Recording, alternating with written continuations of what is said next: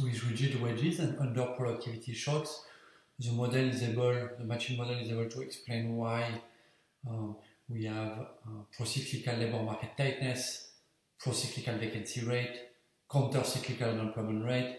Now the question is, in this model and under the assumption of the rigid wedge, can we generate fluctuations in unemployment? So we know those fluctuations in unemployment are going in the right direction. So in bad times there's a lot of unemployment, in good times there is little unemployment, but now the question is, can we generate the type of amplitude that we see in the data?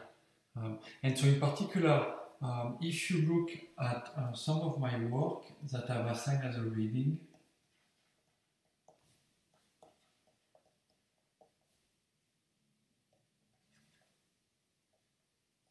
and if you look in particular at page 1741,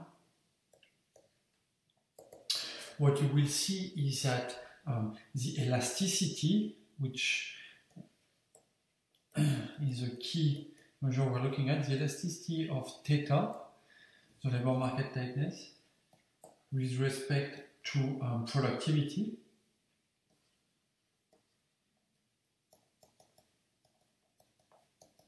is, so we denote it by epsilon for an elasticity. Theta with respect to A is equal to roughly 8. Okay, so what that means is that, so that's going to be our key target here.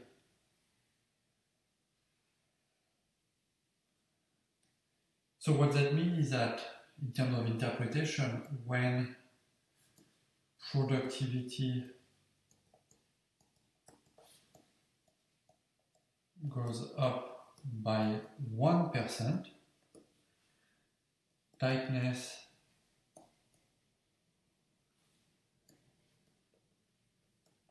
goes up by 8%. So that's quite a big amplification of the shock. So a shock is going to be multiplied by, any shock to productivity will be multiplied by 8 in terms of tightness. And if you look at the paper around the same, you'll see that if you want a little bit more detail, two other results kind of that are also there, is that you will also see that the elasticity, so if tightness goes up a lot when productivity goes up, it can be either because vacancies are going up, or unemployment is going down, or both. And in fact, we see that in the data, both movements in vacancies and unemployment contribute almost equally to variations in tightness. So in fact, the elasticity of the unemployment rate with respect to productivity is epsilon UA is about 4, and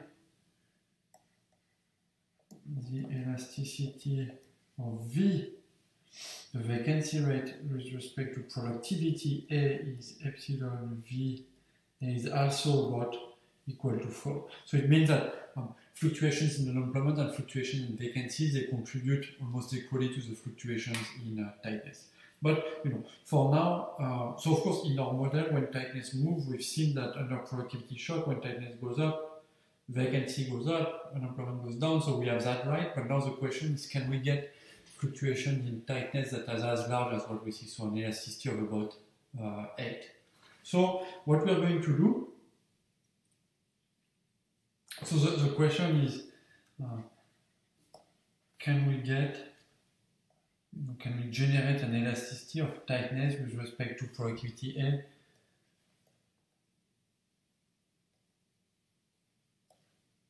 of 8 in matching model? And here we are looking in particular with rigid wedges. So that's the question. Okay.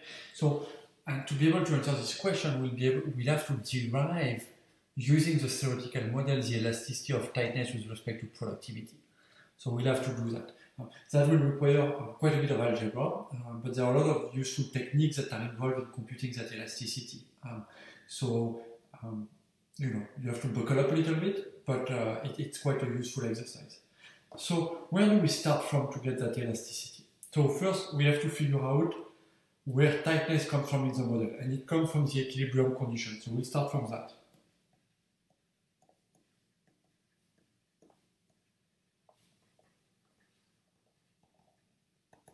Let's start from our equilibrium condition. The equilibrium condition says that labor supply at theta is equal to labor demand at theta. Okay. Now if we plug in our expression for labor supply and labor demand,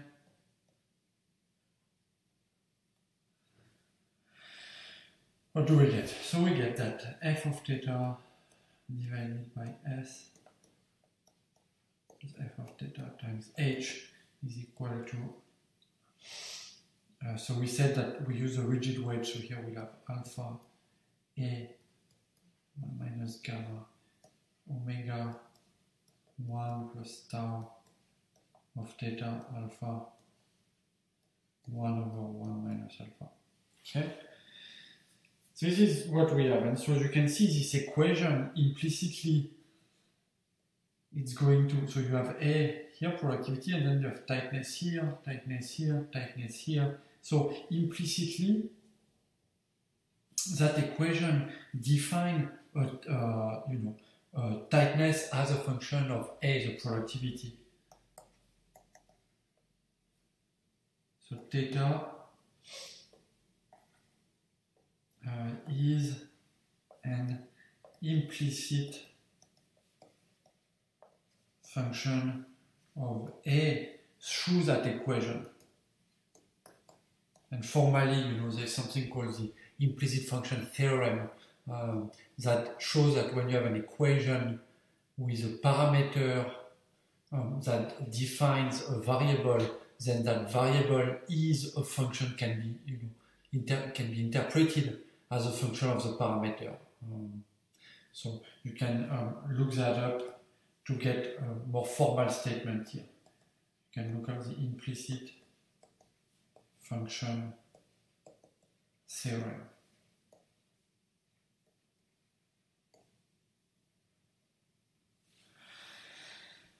Okay, but now the question is, so we have this function, and so what we want is to compute the elasticity of theta with respect to A, and so how is that defined? That's d log theta divided by d log A. Okay, so we want to compute the derivative of the function log of theta with respect to the argument log of A.